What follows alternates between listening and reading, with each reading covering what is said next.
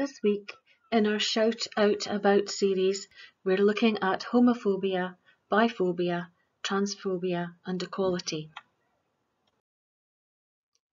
All of this week, our LGBT group at Ellon Academy have been working hard to prepare for Purple Friday.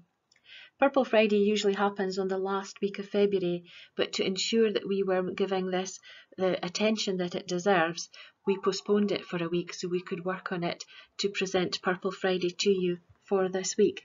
And Ellon Academy's LGBT group are quite a new group within the school, but they have been really working hard and thinking about all of the challenging issues that surround homophobia, transphobia and biphobia in society today.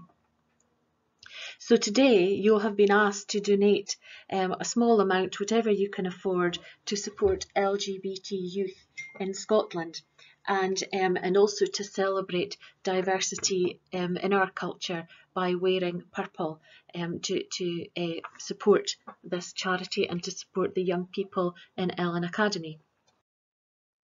So this is a really important day in the calendar for LGBT and Youth Scotland promote Purple Friday, as I was saying. There's an incredible community of young people across the country who are the inspiration for celebrating Purple Friday, and it helps us to focus on making Scotland the best place in the world for young people to grow up in. And we know that it's allies that can support these young people, and they can have the biggest impact on stamping out homophobia, biphobia and transphobia in our society for good. So today we celebrate them too.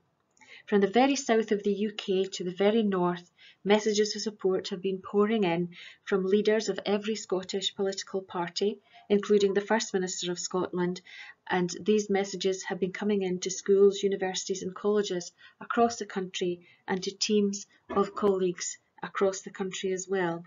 And these incredible allies are turning the country purple with their support. Nicola Sturgeon said, "As the First Minister, I am delighted to be supporting LGBT Youth Scotland's Purple Friday because I want all of Scotland's young people to know that they live in a country where their government and their parliament support them, value them and stand with them for equality against discrimination or bigotry of any kind." And that's the sort of school that we aim Ellon Academy to be, that we support all of our young people in every means of celebrating diversity and difference between us all, because we're not the same. So for today and for going forward, we need to shout out about homophobia, biphobia and transphobia and stamp it out from our school and from our society for good. Well done to our LGBT group and to all the work that they've put in for today. Thank you.